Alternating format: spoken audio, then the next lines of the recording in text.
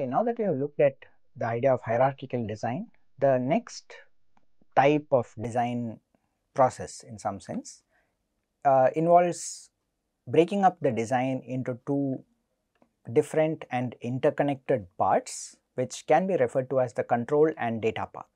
So, what does this refer to?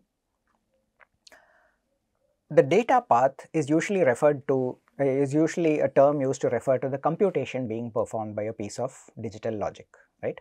It's often combinational. Why I say often is you might, for example, have some parts of the computation as something which has sequential elements in it, but in general the output pretty much clearly depends on the current inputs and nothing else, right? So, an adder, for example, if I have two inputs, two 8-bit inputs, that fully determines what the output is going to be. Similarly, for a multiplier. Now, a multiplier could potentially be implemented as a multiple clock cycle circuit, something which takes many clock cycles in order to generate the result. But still, the result depends only on the inputs. It does not really depend on some other notion of state as far as the system is concerned, right? So, there is an input, there is a clearly defined output, and that output pretty much depends on the input. That is what we mean by the data path. Data path elements are typically things that only perform such computations. But we know that very often in order to actually perform larger computations, we also need to retain some notion of system state. And system state typically goes into some kind of storage, flip-flops. What could the system state be? It might even be the values of certain variables. Let's say that you are trying to solve a differential equation. The present values of the various derivatives and the present values of the variables themselves, or the time step, all of those are going to be held somewhere in my system. And I have an iterative algorithm that takes multiple cycles in order to go through and perform a computation, right? During that process, the individual elements are being held in some kind of state storage, right, which could be registers, it could be memory, it could either be a register file which is part of a CPU, or it could be just some freestanding flip-flops that are present somewhere in an FPGA, right? But in addition to those variables, there is also the present state of the system. How many time steps have elapsed? What part of my computation am I currently in, right? So, that in turn is also captured by means of the state, which then sort of goes and feeds back into the compute, right. So, the variables, the state variables as well as the present state itself feeds into the compute, and then finally comes back to update the state into the next state. Have I finished my computation? Is there still something left to be done? How should the variables that are representing the state be updated, and so on, right. So, here we basically have a notion of some kind of a finite state machine. So, the FSM provides control inputs to the compute, and the compute in turn provides inputs to decide where the FSM should go next. This is a very generic form of digital system architecture, right. And what we do is we refer to this as sort of the FSM plus data path architecture. The alternate name is the data path plus control, right, where what we essentially mean is that the data path is something which pretty much just performs input to output transformations. The control logic is something that tells the data path when to operate, which inputs to operate upon, and also detects when the output has been computed and can be moved into another location or output from the system. This is a fundamental design pattern that is used in digital system design, right. It basically talks about the finite state machine to perform control logic, data path in order to perform computation, and interface registers that basically allow different components of this system to talk to each other, right. Benefits: this notion of separation of concerns is again something that comes up in many engineering design contexts, including software engineering. But essentially what it says is that we have separated out functionality, right. We have identified one part of the circuit that needs to perform computation and another part that needs to perform control, and we can now sit and sort of do separate timing optimization, separate verification, perhaps even resource sharing across these different aspects, right. So, this is sort of the basic idea of why we want to do this kind of data path plus control type of design. Now, let us take once again the example of a multiplier, right, but now I am going to use another approach. In this approach, what I'm going to say is that rather than sort of generating all the partial products at one shot and then just adding them together, I'm going to have some kind of a register, right, which basically is going to keep my product as the value that it computes, right. And I'm going to have something which basically says add two values together. One is the old value of this register, right, but not quite the old value of the register. If you remember, right, what was it that we did when we had this product of 456 into 123? I had one partial product out here, right, and I had the second partial product out here, and effectively what I did was the very first time my register would have this value PPPP. After that, I would basically perhaps shift it to the right and add QQQQ, right. So each time around what goes in over here is going to be the partial product. It then gets stored over here, comes back possibly with some shifting to account for the fact that I have this gap over here that I need to take care of. But over time, over basically n cycles, I would be able to generate all the bits that I want for my final product. Okay. So this is going to be a sequential process. It essentially takes n cycles in order to perform the work, right.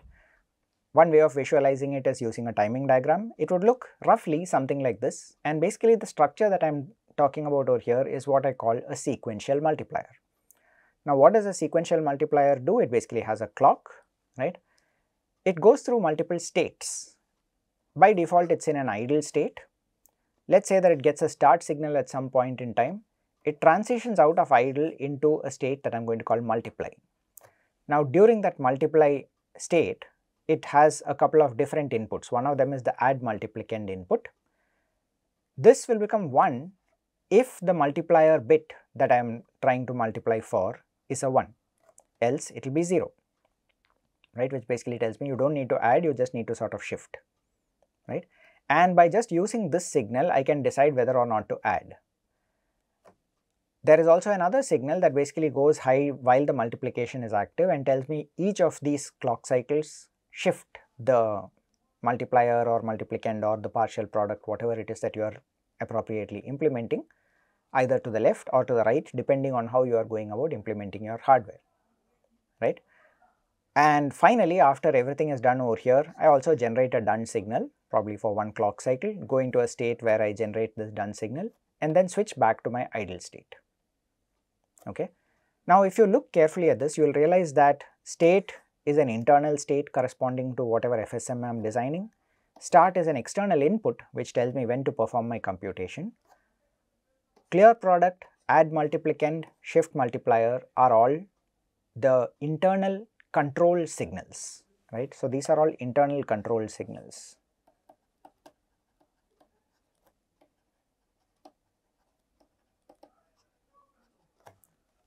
And this is an output, whereas start is an input of the system, right. So with this in mind, it's very clear that this is basically talking about the finite state machine. Interestingly enough, it tells you absolutely nothing about the computation. I have talked about this add multiplicand, but I have not actually talked about how I am going to add two numbers together. I am assuming that there is some piece of hardware that is capable of adding numbers together. That is my data path, right. So the data path over here reduces to something which can perform addition when instructed to do so by the other signals, primarily the add multiplicand in this case, right.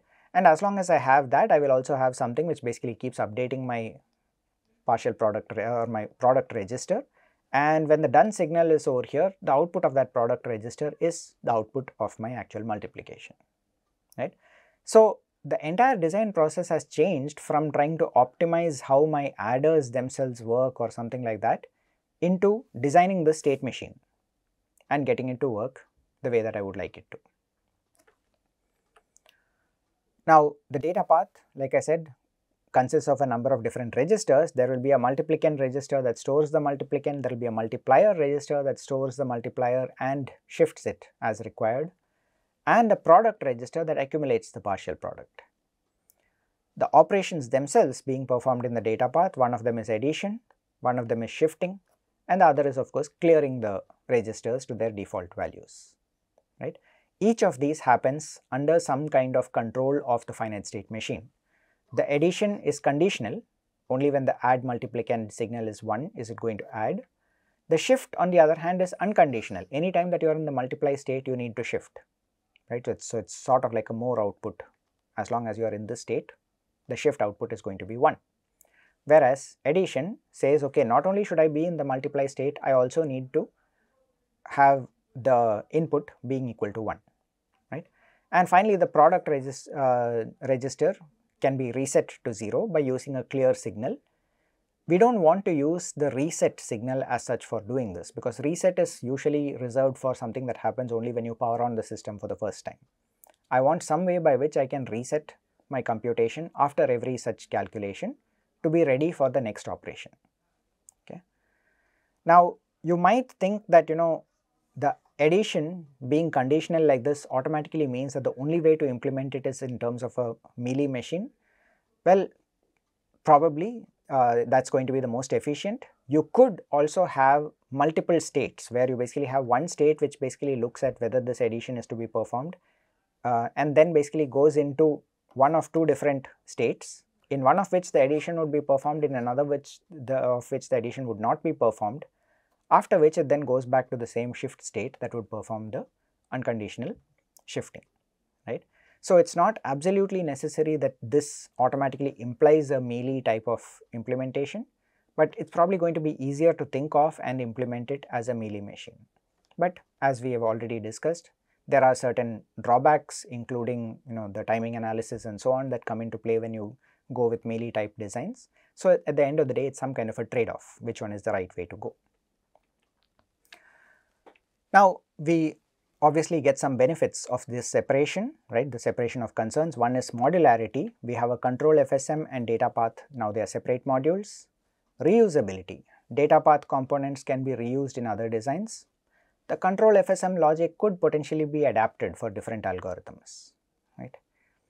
And we could optimize each of these independently. That's the best thing. And you might, for example, find that the control logic you want to optimize so that it's one hot encoded so that it runs extremely fast. The data path logic, you might decide that you want to do it using some kind of an adder which perhaps has a lower power consumption than something that would be built by default. And you could optimize them independently and then combine them back and have the correct functionality as well. Same way for the verification, right. Once you have broken them down into separate modules, just like in the case of hierarchical design, we would be able to verify them and then put them together independently. Now, one thing, it's not as though hierarchical design and this control FSM control data path approach are complementary or opposites of each other. No, they are not. They both essentially are different ways of looking at the problem, and as should be obvious over here, the control plus data path itself is making use of the idea of hierarchy, right. It is sort of breaking things down hierarchically. It's just that in this case I have used the multiplier, the sequential multiplier, as another way of designing a multiplication. That doesn't mean that these are different ways of solving the same problem. They both sort of overlap, right. The control data path decomposition can itself be seen as a form of hierarchy, and within hierarchical designs itself you would find that there are submodules that have their own control and data paths. So at the end of the day, why would we do something like this? We have some kind of trade-offs in the hardware, right. In this design with the control and data path, we could potentially reuse resources. In the design that I showed you, we used basically a single adder plus a register in order to perform a multiplication. It doesn't matter whether it's 8 bits, 16 bits, 32 bits, it's just a single adder and a register. Of course, the size of the adder increases, but essentially the same thing. It's just that the state machine gets a little bit, may or may not get more complicated. The width of the individual operations may increase a little bit, but that's pretty much all that you need to know about, right. You do have extra control logic, you have more multiplexers, you have a finite state machine controller, but the interesting thing is the logic depth that you have is probably going to be less. You do not have to worry about, for example, a tree of adders, right. You pretty much have like one adder and one register. So it's very often possible to operate with faster clocks. On the other hand, it is also entirely possible that this system is going to be overall slower, right? For the same reason, the individual clock was faster, but on the other hand, it takes multiple clock cycles in order to get the same result, right? So that gives us more time required for performing the computation using this approach.